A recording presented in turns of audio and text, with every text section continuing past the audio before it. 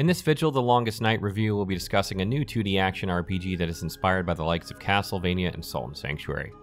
Vigil was developed by Glassheart Games and published by another indie. If you're into exploration, challenging boss battles, and discovering secret areas and hidden loot, then strap yourselves in and let's discuss a game that does all of these things pretty damn well. In Vigil the Longest Night, players take on the role of a newly trained Vigilant, Leila, who returns to Maye Town for the birthday of her sister Daisy.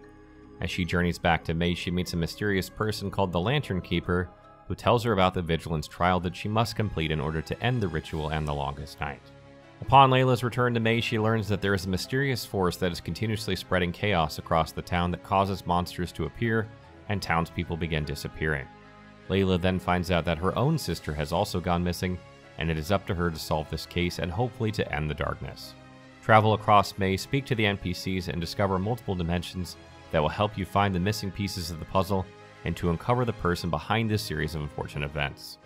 In Vigil, there aren't any voiceovers for the NPCs that you talk to, and there are literally only little and short cutscenes that are shown, which are in the beginning and end of the game. While I think that sometimes it's good to read dialogues just like in classic games, instead of listening to them speaking, in 2020 players have come to expect voice dialogue in nearly every game they play. This is definitely more of a minus than a plus, I'd say, even though it does add some nostalgia to the game.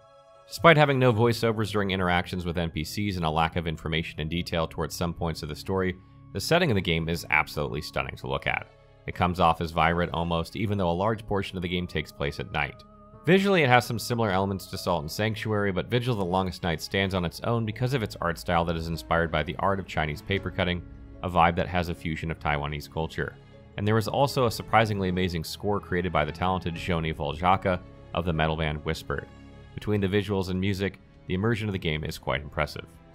Vigil the Longest Night is a 2D Metroidvania game that is inspired by Castlevania and Salt Sanctuary, so when it comes to level design, expect that there are hidden paths, countless secrets, multiple locked areas or unreachable platforms, and just a whole lot of exploring to do that will force you to keep going back to certain areas to find out what you missed the first time. The key to fully understanding the story of Vigil is to thoroughly explore each location and speak to every single NPC you encounter. Apart from trying to complete your trial as a new Vigilant, you'll be taking on quests and tasks that are given by the townsfolk of Maye. What I enjoyed most when it comes to Vigil's level design is its hidden paths in most areas. There are just so many items that are scattered and are hidden, you really need to check each corner for gaps that you slide under, walls that you can break, or platforms that are unreachable that require certain items and abilities to reach. The game really forces you to check each location and pushes you to make sure that you've pretty much cleared it. There's also this sense of achievement that you've discovered a secret section of an area, or if you've finally found an enemy that can only be located in a specific hidden area. When it comes to gameplay, it is heavily inspired by the combat mechanics of Salt Sanctuary, though not identical. There are 4 different types of weapons in the game: swords, bows, halberds, and daggers.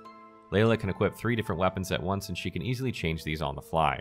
Each weapon type is unique, and they have their own special actions.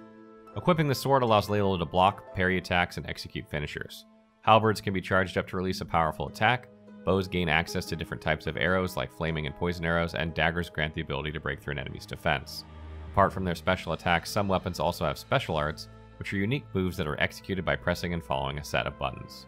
Armor in Vigil the Longest Night is divided into 5 categories: masks, helms, clothes, gloves, and boots. What excites me most about the armor in the game is not only that it does provide defensive properties, but it is also a cosmetic item that changes the appearance of Leila. You might want to grab the bondage armor set. You'll like it. Trust me. Players can also forge their weapons and armor by increasing its level up to +7 and by enchanting it with various effects such as resistances to elemental attacks and other buffs. Forging requires the use of shimmer stones and gold, while enchanting requires specific gems and gold. You can forge and enchant weapons by speaking to Zachary at the smithy in Maye Town. When it comes to character progression, Leila gains XP by killing enemies and defeating bosses. Each time she levels up, she gains 1 skill point that can be used to unlock a skill from 5 different skill trees. There is a skill tree for each weapon type that unlocks various moves and increases its effectiveness, eventually mastering the weapon. There is also a passive skill tree for Leila that further boosts her stats, such as increased HP and improved recovery rate for her stamina. Combat is surprisingly fluid since you can execute weapon combos as you unlock certain skills or when you use your backstep or roll dodge. As fluid as the combat is, all of these combat maneuvers are restricted via Leila's stamina, just like in Dark Souls, and your stamina depletes when you dodge an attack. However, stamina in this game isn't as unforgiving as some others where you become immobile if you drain your stamina. In Vigil, if you deplete your stamina bar, the color turns from blue to yellow, and instead of the bar depleting, the yellow bar starts to fill up. When the stamina bar turns yellow, Leila's attacks do less damage, and if the yellow bar becomes full, Leila becomes exhausted, and then she becomes immobile as she tries to catch her breath. so you have a bit of a warning system before you're really screwed. Boss battles are epic and challenging, the designs are beautiful, and I had fun fighting each of them.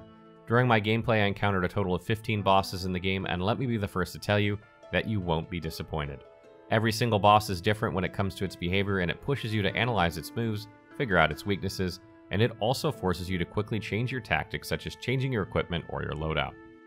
An element that impressed me the most is the audio of the game. During my playthrough, I could literally hear the background music that plays in Maye Town in my head, even when I'd stopped playing the game for the day. The music just stuck with me. The melodramatic score that has a touch of metal fits perfectly in the world of Vigil: The Longest Night. Visually, I do not have any complaints about Vigil, and I'm happy with its design. Enemies are weirdly creepy, the bosses are challenging and rendered perfectly, and the background is still vibrant despite having the setting of the game at night. However, apart from not having any voiceover for dialogue, some written dialogues and item descriptions are still a bit off. It's not really a major problem, but since you'll be reading a lot in this game, you can't help but notice some weird typos and errors in grammar. Vigil: The Longest Night is priced at $21.99 USD, which is a reasonable price considering the large amount of content that the game has to offer, and Vigil does feature NG Plus for those who wish to continue playing after they finish their first playthrough. In NG Plus, players get to carry over all the equipment and items obtained during their first playthrough, current player level, and unlocked skills. If you're a completionist and you're into exploration, then you'll have a sense of achievement for completing the game, as well as beating the game on the hard difficulty. Just like any Metroidvania game, expect that there are multiple endings, 3 to be exact, that depend heavily on your progress and actions. During my playthrough, I accumulated almost 20 plus hours of gameplay since I went back and forth to areas making sure I discovered secret sections, hidden loot, cleared out a location, and figured out the conditions to unlock the true ending of the game. Final thoughts. As a Salt Sanctuary fan, Vigil: The Longest Night has been on our radar for quite some time since it was announced back in 2019. The mild horror and thrilling vibe that the game leans toward is what drew me in originally, on top of the common elements that I usually look for in 2D ARPG Metroidvania games, such as exquisite design, a unique score, exploration, and customization. Despite having the lack of voiceovers and NPC dialogues, missing content with regards to the lore, and some minor errors in the written dialogues and descriptions, Glassheart Games has done an excellent job in delivering a Metroidvania game that's worth the money and your time. The pace of this game just keeps you immersed, and it continuously builds up as you reach the end. And on top of that, completionists like myself will be compelled to replay Leila's adventure just to discover secret sections and find hidden loot. If you want to take a break from online games, if you're itching to play a 2D Metroidvania game like Salt Sanctuary but haven't found one, or simply want to hop into a world that leans heavily on exploration and challenging combat, then you might want to check out Vigil: The Longest Night. You won't be disappointed at all.